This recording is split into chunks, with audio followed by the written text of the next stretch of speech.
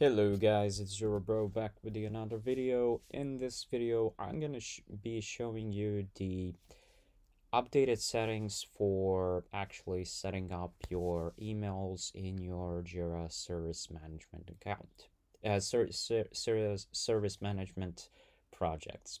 So, first of all, you actually go to the project settings, and within the project settings, then you're going to navigate to the channels and self-service. And in there, you're actually going to have the emails. Now, this was kind of different before, and you didn't have this option to actually create the Atlassian email and to actually add the external email. So within the Jira Service Management project, when you actually create it, there is a request type that you cannot delete, which is named the emailed request type. Based on the email request type, you can actually receive the requests within your projects. So it doesn't actually have to be really through your portal. It can actually be with the email address. So you can even use this email address to actually make a request to this specific email address. And within these logs right here, there's going to be a date, a status, there's going to be key, there's going to be some details, what is the name subject, what is the mail subject, who is it from, and etc. So this is created by default. All right, so and in here now you have two options. The first option is actually to create the Atlassian email address. And within the Atlassian email address, everything is actually handled by the Atlassian itself. So you can actually read more about request types in the email channel, which is this link right here. You don't actually have to do this, but one thing that will remain, and that is kind of different, is when you're creating an Atlassian email address, it will actually use the Atlassian as a keyword in it. So it's going to be processed by the Atlassian itself.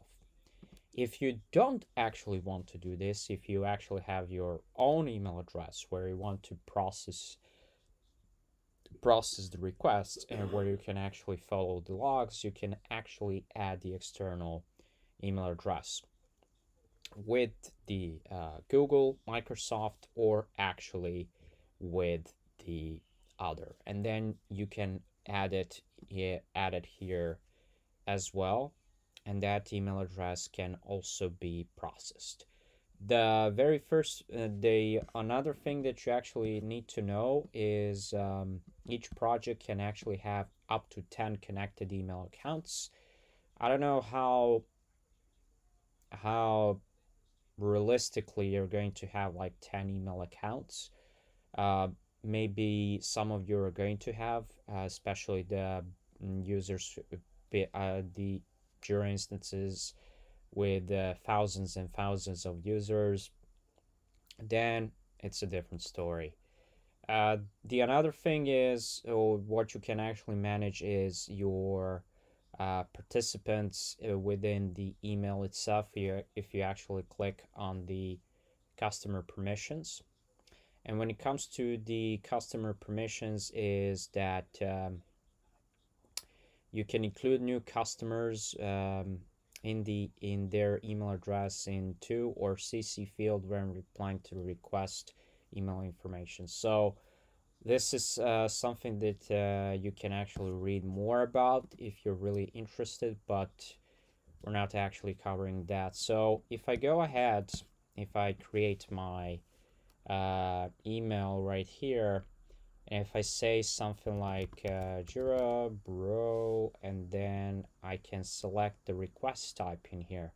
So your request type in here can also be, let's say, get a guest Wi-Fi account. And now I can actually have also received emails for the guest Wi-Fi account request type, but it's of course using a different email address. So that is an interesting thing in here. So you're not having only the request type of email requests, but also you can add another email. I mean, you can add up to 10, and also it can be a different request type. So that is how the emails work for Jira Service Management. And yeah, don't forget to like, share, and subscribe to the channel. See you guys in the next video. Bye bye.